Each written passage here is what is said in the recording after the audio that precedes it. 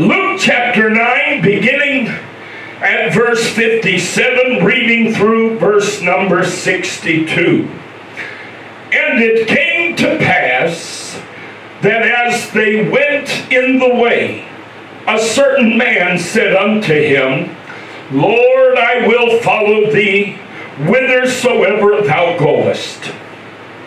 And Jesus said unto him, Foxes have holes, and birds of the air have nests, but the Son of Man hath not where to lay his head.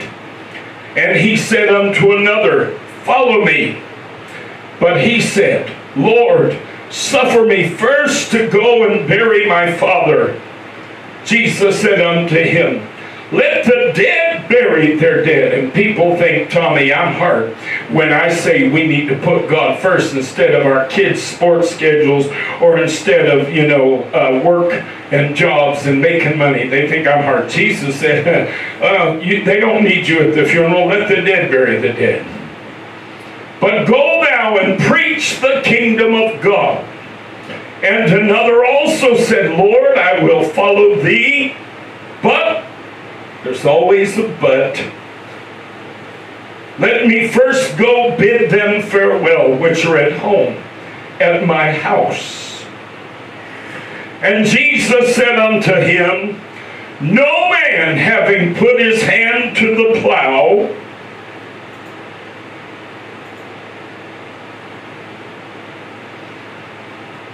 and looking back is fit for the kingdom of God. No man having put his hand to the plow and looking back is fit for the kingdom of God. I want to talk to us today on the topic, how and where to focus. This message is not what you might think at first glance it's going to be. So put your seatbelt on, because the Holy Ghost is about to rock you. Amen. If you bow your heads with me a moment. Master, Savior, soon coming King, we love you, Jesus. Oh, great God, we love you today, Lord. And we thank you for the Word of God. Lord, I began this service today feeling rather down and a little disappointed and discouraged, but my goodness, just singing the songs of Zion this afternoon. And my spirit is lifted and I'm raised up as the Word of God declares to heavenly places with the Lord. Master, the Word of God that you've given me for this moment is a powerful, wonderful, inspiring, encouraging Word. But it can only go forth with power and might if the Holy Ghost anoints this old preacher today. It allows me to be a vessel, oh God, that you're able to use to be a blessing and an encouragement to the people of God. Anoint every cell in my body, Master, right now in the name of Jesus. Let the Word of God go forth. Oh God, let it go forth and let it bring salvation to the lost. Let it bring restoration to the backslider. Let it bring healing to the sick. Let it bring deliverance to those that are bound in the name of Jesus. Break every fetter today, O God, by reason of your anointing, for we ask it in none other than Jesus' holy, precious, wonderful name. Amen. Praise God and amen. How and where to focus. You'll notice in my artwork over my head today, my illustration, I'm using someone holding a camera lens.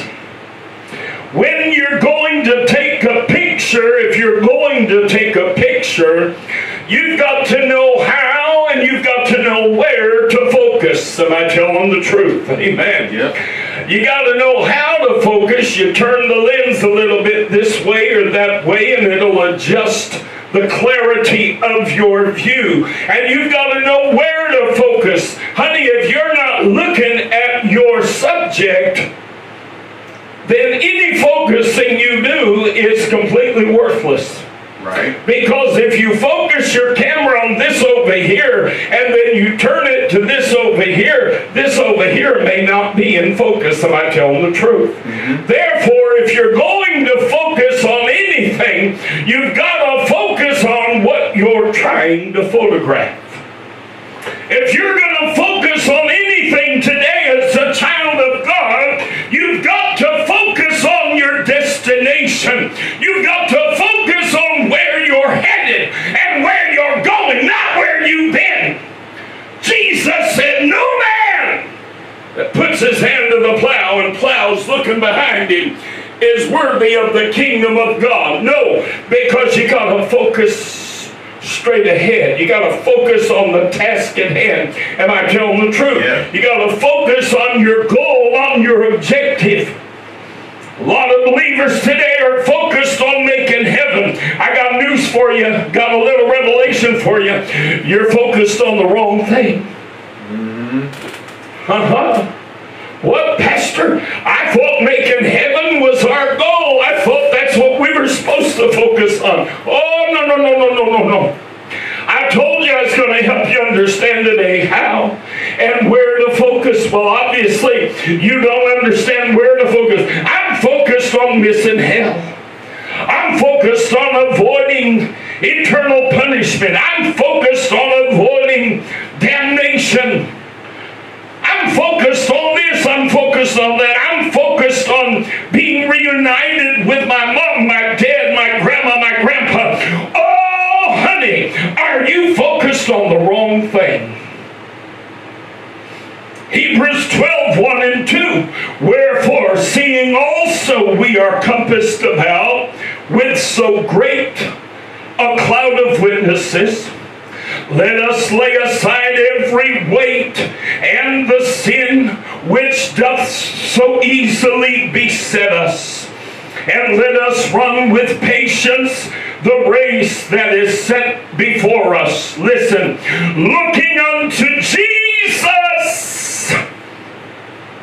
Did you hear me? Looking unto Jesus, the author and the finisher of our faith, who for the joy that was set before him endured the cross, despising the shame, and is set down at the right hand of the throne of God. Where need I focus? Where should I be focusing today? On avoiding hell, on making heaven? No! I should be focused on Jesus. Hallelujah. Looking unto Jesus. Jesus was able to make it through the crucifixion because Jesus was able to focus on the joy that was set before him. Hallelujah. Oh, I'm going to tell you, you're not going to make heaven if you're focused on making heaven. Oh my goodness, I hope you heard me today. You're not going to make heaven, children, if your focus is on making heaven. Only way you're going to make heaven is if you're focused on Jesus. Hallelujah. That's your true subject. That's where your camera ought to be pointed. That's what you ought to be focusing on, Jesus. As long as you keep Jesus in your sights, as long as you keep him in focus, hallelujah, you're going to make it.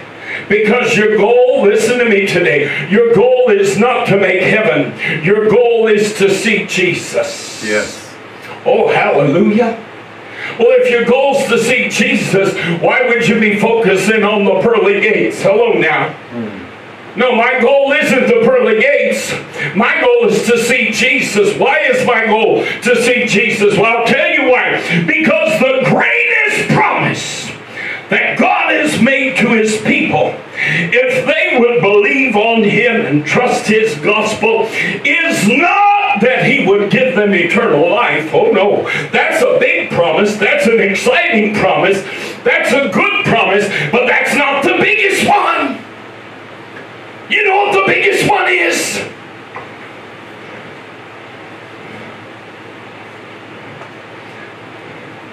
The biggest one is this. Matthew 5 verse 8. Blessed are the pure in heart. Listen to me now. For they shall see God. Hallelujah. Oh my God, have mercy. Oh, I might live forever. I might be reunited with friends and family who have gone on before me. But honey, the promise of God's word is, the biggest promise God's ever made to his people is that we shall see him. Hallelujah. Something that as human beings we are not even capable of doing today. Oh my goodness. In 1 John chapter 3 verses 1 and 2, behold what manner of love the Father hath bestowed upon us, that we should be called the sons of God. Therefore the world knoweth us not, because it knew him not. Who is the subject of this sentence? Behold what manner of love. It doesn't say God. It says, behold what manner of love the Father hath bestowed upon us, that we should be called the sons of God. Again, in reference to the term Father. Therefore the world knoweth us not, because it knew him not. Who did it not know? The Father. He didn't change the subject and say because it knew Jesus not, or because it knew the Son not. No. It says because it knew him not. And the Father is the subject of our sentence. Beloved, now are we the sons of God, and it doth not yet appear what we shall be. But we know that when he shall appear, who's he? The Father! Oh my God, you better listen carefully now. When he shall appear, we shall be like him, for we shall see him as he is. Hallelujah to God. Oh, we shall see him as he is. Human beings can't even look at God today. The Word of God said, no man hath seen God at any time. God told Moses, Moses, you can't look upon me, because if you try, you die. But the biggest promise God ever made was not that we'd live forever, but that we would see him.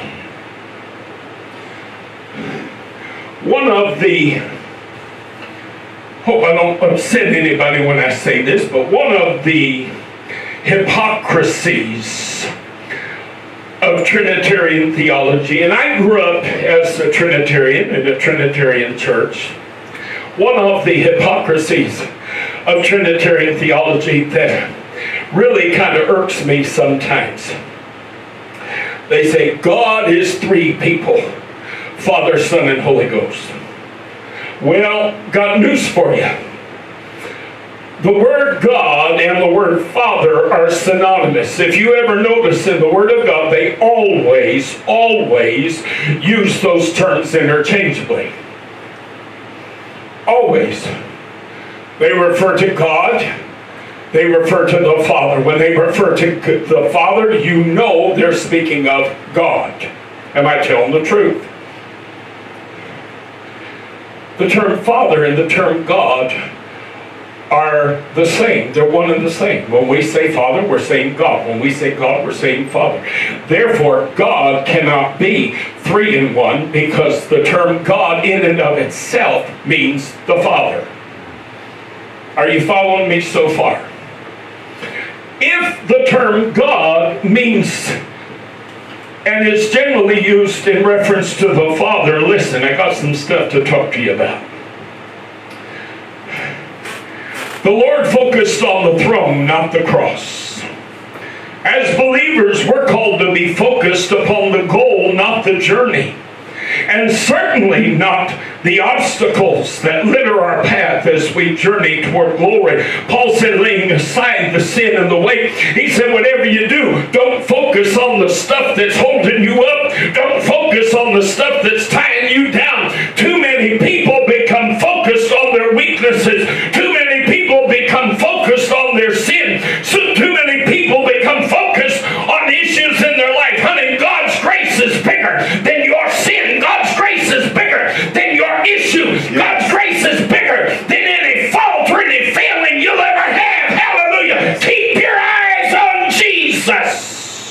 Don't ever focus on the things that are trying to hold you back.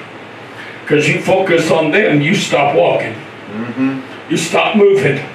But you stay focused on Jesus. The Lord called Peter out of the boat. Peter said, Lord, if you say so, I'll be able to walk on the water like you. The Lord said, all right, Peter, come on. Here comes Peter. The Bible said Peter walked on the water. It wasn't like he fell directly into the deep. No. He didn't start to fail. He didn't start to fall into the water. Didn't begin to swallow him up until he took his focus off of Jesus. Right. Started looking at the waves. He started thinking about, well, now naturally, this shouldn't be happening. According to the laws of science and nature, this shouldn't be happening. Peter, honey, you better get focused on Jesus. You better keep him in your sights, because right now you're focusing on why things shouldn't be happening the way they're happening. Got news for you. You focus on Jesus, and you're going to walk over the stones, and you're going to walk over the logs, and you're going to walk over the things that seem like they would hold you back and keep you from making heaven your home and seeing the Lord. Oh my God, you keep focused on Jesus, and the things that ought to be tripping you and stopping you are going to literally pass right through your legs as you walk on your way. Hallelujah. Woo, glory.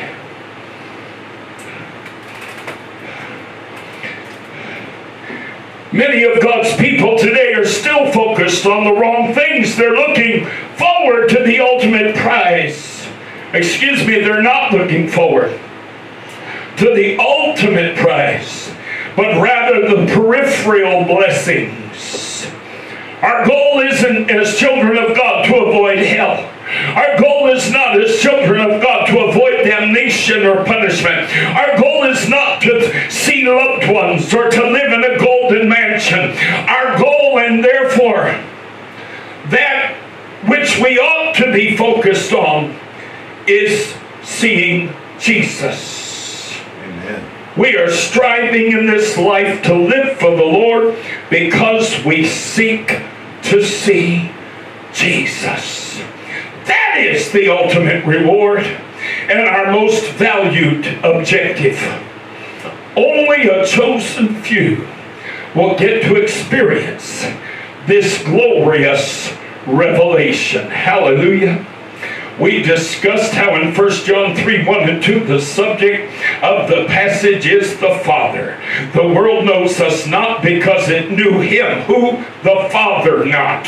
When he, who the Father shall appear, we shall be like him, who the Father. Hallelujah. For we shall see him, who the Father, as he is.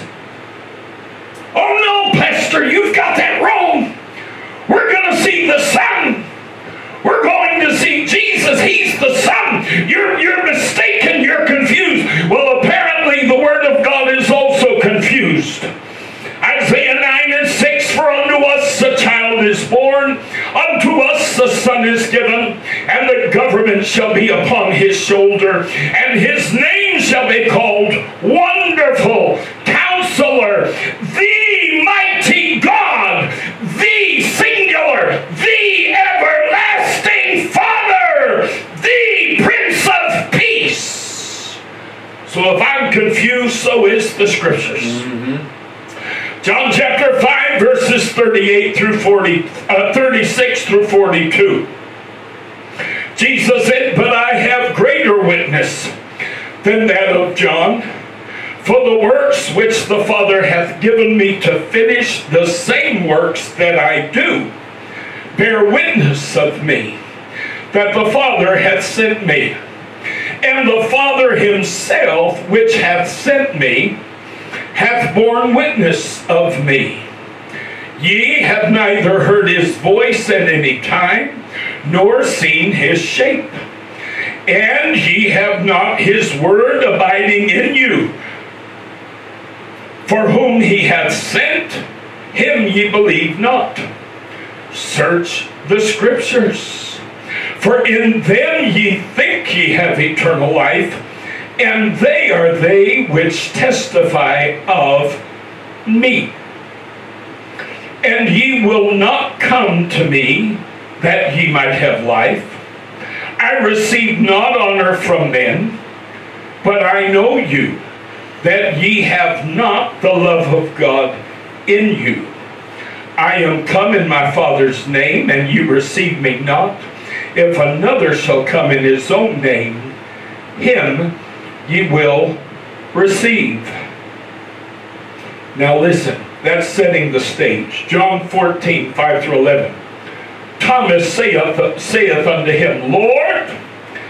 Now Jesus just said, you've never seen God. Isn't that what he just said? You've never seen his shape. You've never heard his voice.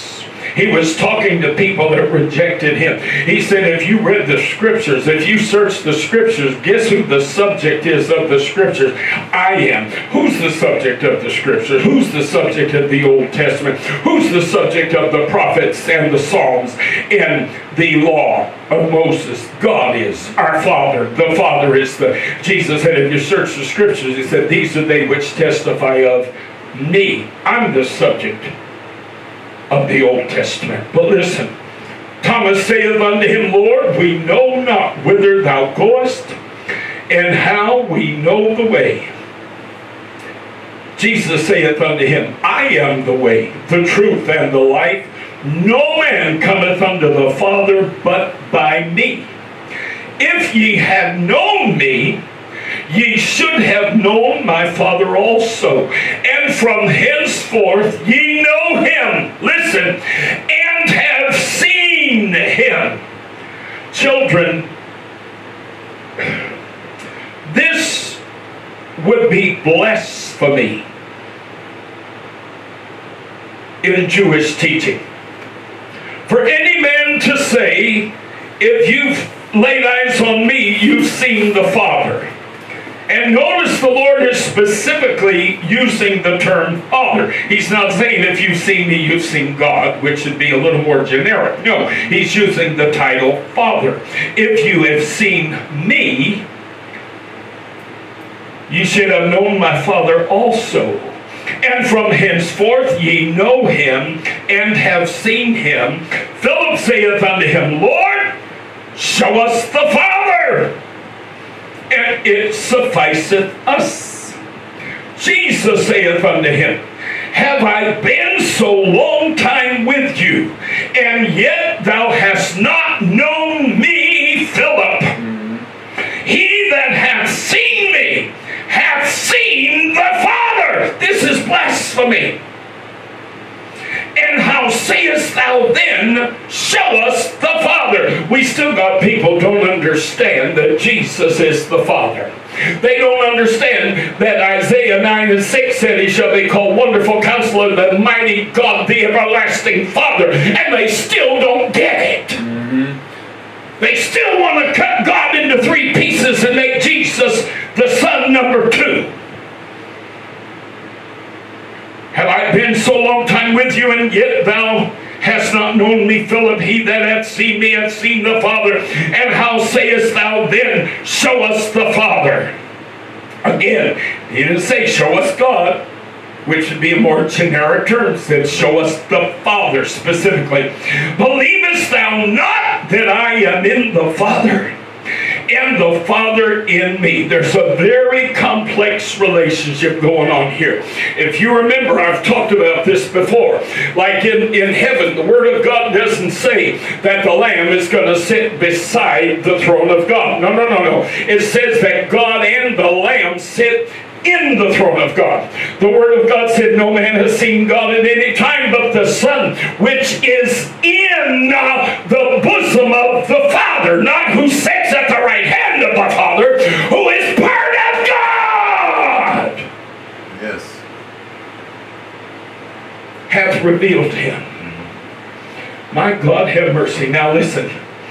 He goes on to say, believest thou not that I am in the Father, and the Father in me? The words that I speak unto you, I speak not of myself, but the Father that dwelleth in me, he doeth the works. Believe me that I am in the Father, and the Father in me, or else believe me for the very work's sake.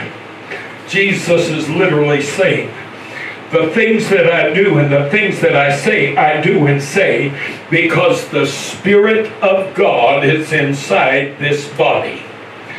This body is human. This spirit is not. Hallelujah. The Spirit within me is divine. The Father, the Word of God said, was in Christ. And again, you notice they always use the term. The Word of God said that God was in Christ, reconciling the world unto Himself. Unto Himself. He literally was doing something for Himself. Jesus was not reconciling the world on behalf of somebody else. No, God was in Christ. The Father was in Christ, reconciling the world unto Himself. Say, Pastor, why is this even important? Hang on, you'll get it in a minute. Revelation 21, verses 1 through 7. And I saw a new heaven and a new earth, for the first heaven and the first earth were passed away, and there was no more sea.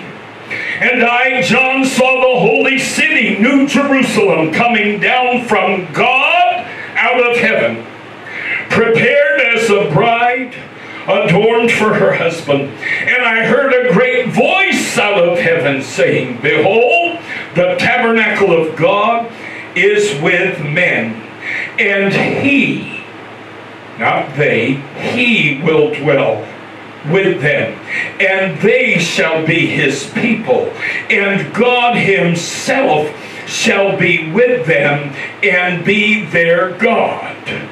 And God shall wipe away all tears from their eyes, and there shall be no more death, neither sorrow nor crying, neither shall there be any more pain, for the former things are passed away. Listen, and He that sat upon the throne,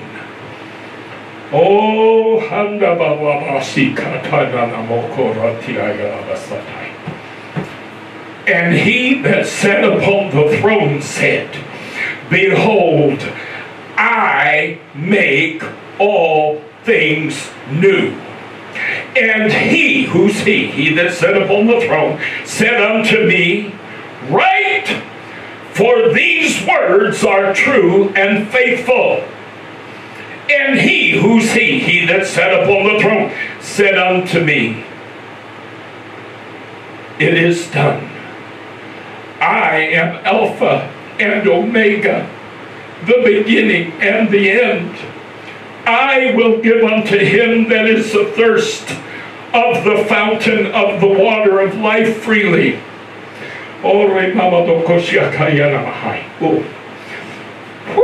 Glory, listen. Oh my God, oh my God, oh my God. He that sat on the throne, the same one that said, I'm the Alpha and the Omega, the beginning and the end. Listen, He said, I am He that liveth. Or excuse me, let me go back a little bit. I'm going ahead of myself. And He said unto me, It is done. I am Alpha and Omega, the beginning and the end. I will give unto him that is the thirst of the fountain of the water of life freely. He that overcometh shall inherit all things, and I will be his God. Listen, and he shall be my son. Oh, hallelujah! Well, glory! Woo! The Alpha and the Omega said, I will be his God, and he shall be my son. Who does that make him? The Father! Well, glory to God. My Lord, have mercy, children. It's there. I had to pull another pair of glasses out underneath the pulpit. I lost that pair. Glory to God. Oh, Pastor, no, you're confusing things. He that sat upon the throne. We know the Bible tells us in the book of Revelation, there ain't but one throne. Right. And the only one who sits in that throne is God. Right. All right? But here's how he gave himself away. He said, I'm the Alpha and the Omega. Listen to Revelation 1, 7 through 18. Let's figure out who Alpha and Omega is. Behold, he cometh with clouds, and every eye shall see him, and they also which pierced him, and all kindreds of the earth shall wail because of him. Even so, amen. Listen to verse 8. I am Alpha and Omega, the beginning and the ending, saith the Lord, which is and which was and which is to come, the Almighty. I, John, also am your brother and companion in tribulation and in the kingdom and patience of Jesus Christ. Was in the isle that is called Patmos for the word of God and for the testimony of Jesus Christ. I was in the Spirit on the Lord's day, and heard behind me a great voice as of a trumpet saying, I am Alpha and Omega, the first and the last. What thou seest, write in a book, and send it unto the 7 churches which are in Asia, unto Ephesus, and unto Smyrna, and unto Pergamos, and unto Thyatira, and unto Sardis, and unto Philadelphia, and unto Laodicea. And I turned to see the voice that spake with me. And being turned, I saw 7 golden candlesticks. And in the midst of the 7 candlesticks, one like unto the Son of Man. Who is called the Son of Man? Jesus. Clothed with a garment down to the foot, and girt about the paps with a golden girdle. His head and his hairs were white like wool, as white as snow, and his eyes were as the flame of fire, and his feet like unto fine brass, as if they burned in a furnace, and his voice as the sound of many waters. This is the same one. He's describing the one who just said, I am the Alpha and the Omega. Am I telling the truth? Yes. Listen. And he had in his right hand 7 stars, and out of his mouth went a sharp 2-edged sword, and his countenance was as the sun shineth in his strength. And when I saw him, I fell at his feet as dead. And he laid his right hand upon me, saying unto me, listen, you want to know who the Alpha and the Omega is? You want to know who said, I will be his God and he shall be my son? Listen, he said, fear not, I am the first and the last. I am he that liveth and was dead.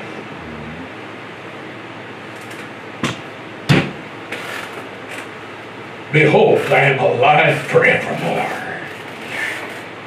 Amen. And have the keys of hell and of death. Honey, the Alpha and the Omega is Jesus. The one who said he would be our God and we would be his sons is Jesus. Hallelujah. Oh my God, have mercy. Isaiah knew what he was talking about when he declared him to be the everlasting Father. Hallelujah to God. Listen, Revelation chapter 21 verses 3 through 7. And I heard a great voice out of heaven saying, behold, the tabernacle of God is with men, and he will dwell with them, and they shall be his. I'm sorry, no, I already read that, didn't I? Yes, I did. I'm sorry. I'm repeating. Revelation 22, 12 through 16. And behold, I come quickly, and my reward is with me, to give every man according to his work shall be. I am Alpha and Omega, the beginning and the end, the first and the last. Blessed are they that do his commandments, that they may have right to the tree of life, and may enter in through the gates into the city. For without are dogs, and sorcerers, and whoremongers, and murderers, and idolaters, and whosoever loveth and maketh a lie. Listen, I, Jesus, have sent mine angel to testify unto you these things in the churches. I am the root and the offspring of David, and the bright and morning star. Whew. See, here's the exciting thing. The biggest promise God ever made to the church is not that we'd make heaven, not that we'd live forever. It's that, listen to me, that we would see the Father. That we would see God. Oh my goodness. It's not about seeing the Son, some second person of the Holy Trinity. Oh, no. We're going to see the Father. We're going to see God. But listen. He said, my reward is with me. We know this is Jesus. In Matthew 16:27, Jesus said, for the Son of Man shall come, listen, in the glory of his Father, with his angels. And then he shall reward every man according to his works.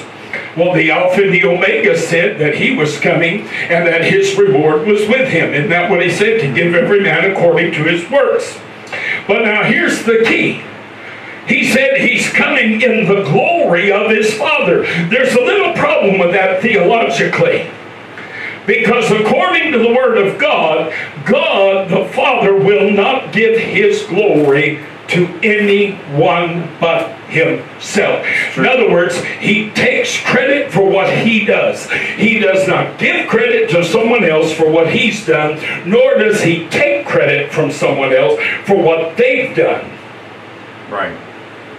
Now listen. Isaiah 42 verse 8, I am the Lord, that is Jehovah, that is my name, and my glory will I not give to another. Jesus said, for the Son of Man shall come in the glory of his Father. Isaiah 48:11, for mine own sake, even for mine own sake will I do it. God says, I'm going to do this, and I'm doing it for my own sake. Listen, he said, for how should my name be polluted? And I will not give my glory unto another. In other words, he is literally saying, I'm not going to allow my name to be compromised by my taking credit for something I have not done. He said, I'm going to do it for my own sake. I'm going to do it. Why? So that the glory is rightfully mine. Right. Oh my goodness, have mercy. Listen. How are we doing? All right. Philippians 2:5-11, let this mind be in you, which was also in Christ Jesus, who being in the form of God, thought it not robbery to be equal with God. Equal means the same as. If I draw on a chalkboard behind me, 2 plus 2, any math teacher will tell you, put an equal sign in there and then write 4. They're going to tell you that this equation on the left and this equation on the right are identical. They are the same. They are expressed differently. They are manifested differently, but they are literally identical. An equal sign means identical, the same. Not part of, not 1/3 of, equal, identical. But made himself of no reputation, and took upon him the form of a servant, and was made in the likeness of men. And being found in fashion as a man, he humbled himself and became obedient unto death, even the death of the cross. Wherefore God hath also highly exalted him, and given him a name which is above every name. Got news for you, children. That would be inclusive of the name Jehovah. That at the name of Jesus, every knee should bow, of things in heaven and things in earth and things under the earth. And that every tongue should confess that Jesus Christ is Lord, to the glory of God the Father. What did God say? I don't take glory for anything I haven't done. Hello now. I don't take glory for something. Said, but when we declare Jesus Christ is Lord, who receives the glory for that declaration? The Father. Hallelujah. Why? Because we're acknowledging that Jesus Christ is in fact God. Hallelujah. Hallelujah. The Lord is returning for a people who are focused on seeing the Father as He is. You do not focus a camera without first setting your subject in front of it. If you focus first on anything else in the room, your subject may not be in full focus when you come back to it. You must be looking directly at your subject, seeing it first blurry, and then focusing upon it until it becomes clear. When you're sleeping in bed and you hear a loud noise and you suddenly sit up in your bed and you're blurry-eyed and you're looking, you don't, if you heard a sound over here, you don't look that way, do you? Nope. No, you're going to look where you think you heard the sound coming from. Now, at first, you may be kind of sleepy-eyed. At first, you might not be able to see real clear, but you're going to look in the direction of where you heard the sound until it comes into focus. Right.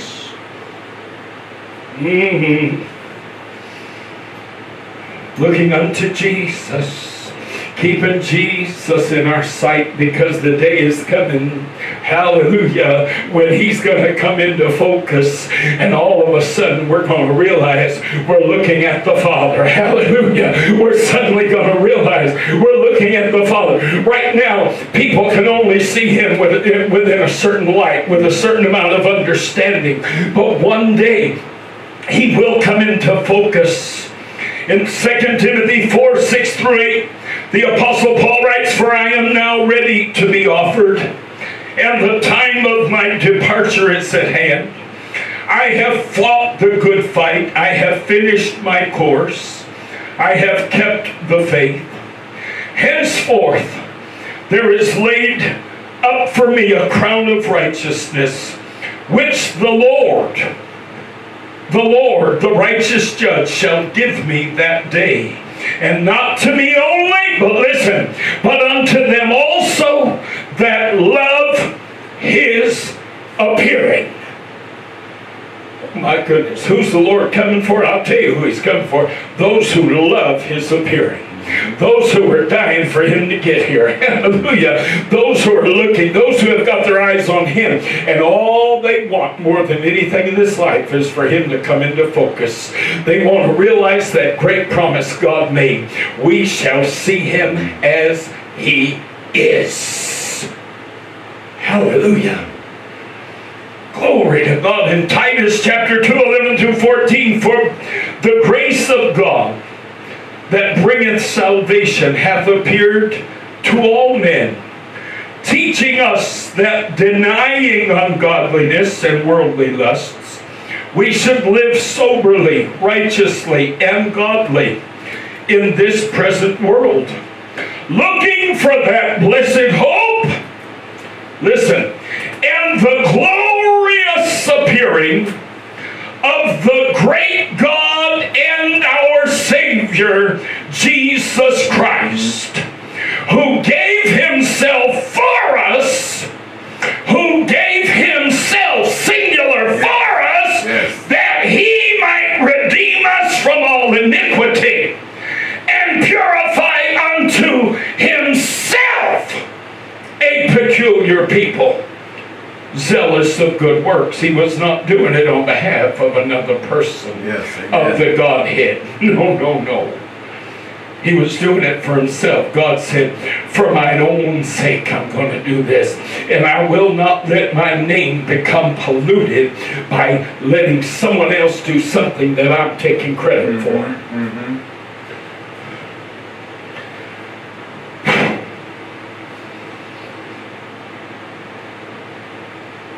Philippians chapter 3, verses 20 through 21. For our conversation is in heaven, from whence also we look for the Savior, the Lord Jesus Christ. And Titus just said that our great God and our Savior, Jesus Christ. Here, Paul says the Savior. So there's only one Savior, and He is the Lord Jesus Christ. Yes.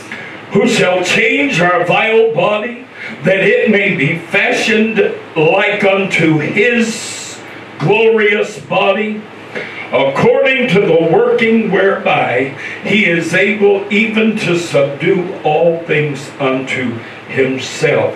When we were created in the Garden of Eden, the Word of God said, man was made how? In God's own image.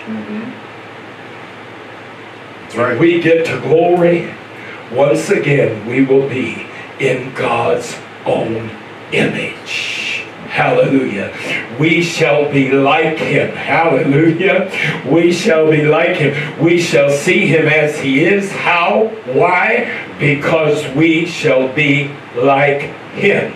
If you remember, Adam and Eve were able to hide from the Lord in the Garden of Eden when He came down to walk with them in the garden. How were they able to hide from the Lord? How were they able to even think for a moment that they could keep themselves out of His field of vision if they couldn't see Him? When the Lord came down to walk with them, He came down and manifested Himself in a manner that they were able to see, because they were like Him. Oh my goodness. That's right. We're just headed home, children. We're just headed back to where this whole thing started. It's a big circle. Hallelujah. God is restoring us to our lost estate. In Acts chapter 20, verse 28, the Word of God said, take heed therefore unto yourselves, and to all the flock over which the Holy Ghost hath made you overseers, listen, to feed the church of God, which He hath purchased with His own blood. To feed the church of God, which God, He hath purchased with His own blood. In Hebrews 13 verse 12, wherefore Jesus also, that He might sanctify the people with His own blood. Well, that tells you something, don't it? Either the Word of God is one big pile of confusing mess that, you know, they're missaying things all over the place, or Jesus is God and God is Jesus. Hallelujah. And the Father was manifested in the Son. They're not separate people. They're separate manifestations of one singular God. Hallelujah. And honey, the day is coming. We're going to be able to see God as He is. We're not going to have to see Him in the personage of the Son. It'll no longer be necessary to see Him as the Son of Man, as a physical manifestation of God. That'll no longer be necessary. Why? Because we shall be like Him. And as we are like Him, we will be able to see Him as He is. Almost done today, children. I'm actually going to keep it under time. We cannot focus on our final goal if we do not in truth know what that goal is. The goal cannot come into focus if we're not looking in the right place to begin with. You can only focus on something that you're looking squarely at. I'm going to tell you a little secret about us. One God, Jesus name baptized, Holy Ghost filled, Acts 2:38 preaching, tongue talking folks. I'll tell you something about us. We've already seen that Jesus is God. We already see that Jesus is the Father. We already see that He is the Almighty. Hallelujah. But in the end, our blurry vision will become clear. Yes, thank you. Just so long as we're looking at the right subject from the start. Oh, there's a lot of people looking at Jesus, but they think Jesus is number 2 out of 3. Wrong. You're looking at the wrong Jesus. He's given us the revelation of who He is. He told us, He said to Philip, Philip, have I been with you so long and you still have the gall to ask me, show us the Father. If you've seen me, you've seen the Father. Isaiah 9:6, His name shall be called Wonderful Counselor, the Mighty God, the Everlasting Father, the Everlasting Father, the Everlasting Father, not the Everlasting Son, not the Eternal Son, the Everlasting Father, the Prince of Peace. If you're focused on Jesus, but you're looking at the right hand of the throne of God, got news for you, honey, you're focused on the wrong place. You're hoping to see Jesus, He's not there. He will not be on the right hand of the throne of God. He's there. The physical man, Jesus, is there right now until all this is complete. At which time the throne of God becomes the throne of God and of the Lamb, because He is going to claim both identities and sit in the throne as our Father. Yes.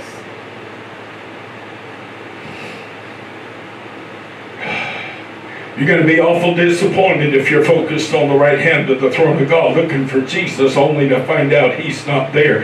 I'm going to tell you where He will be. He's going to be on the throne. Hallelujah. He is going to be sitting there as God, and He is going to be sitting there as our Father. We run this race today as we look unto Jesus, the author and the finisher of our faith. We see Him today for who He is. But if we'll focus, we shall one day see Him as He is. 1 Corinthians 13:12, the Apostle Paul declares, for now we see through a glass darkly, but then face to face. Yes. Now I know in part, but then shall I know even as also I am known. Hallelujah. Praise the name of the Lord. I'm going to try in closing today to sing this song.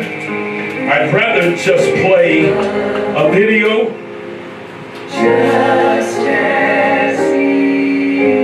But I can't for copyright reasons. Once on a hillside, people were gathered, hoping to see Him, as thousands were fed. He touched the blind eyes, healed broken spirits. He moved with compassion.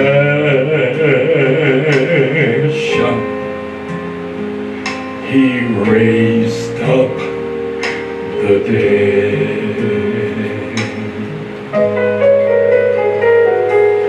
Once on a hillside, people were gathered, watching as Jesus was crucified,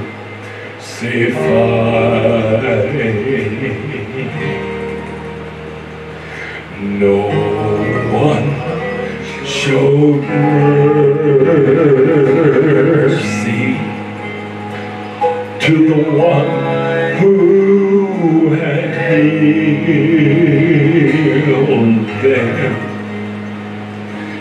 Yet Jesus loved them as he suffered and died. Once on a hillside, people were gathered, for Jesus had risen,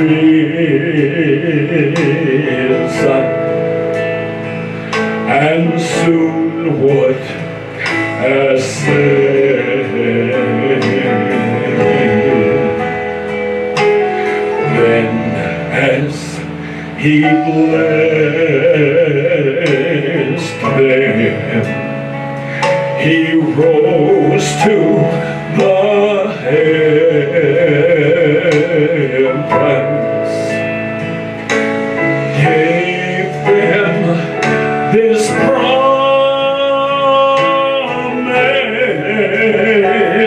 he'd come back again.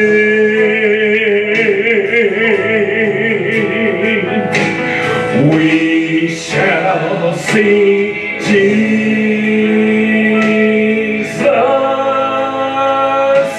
just as they saw him. There is no greater promise than this.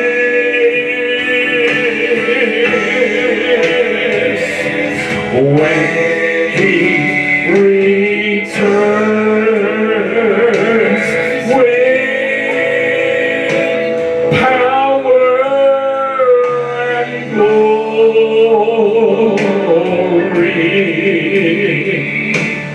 we shall see Jesus.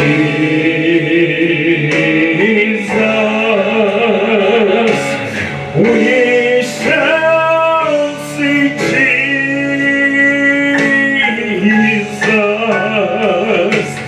just as he is.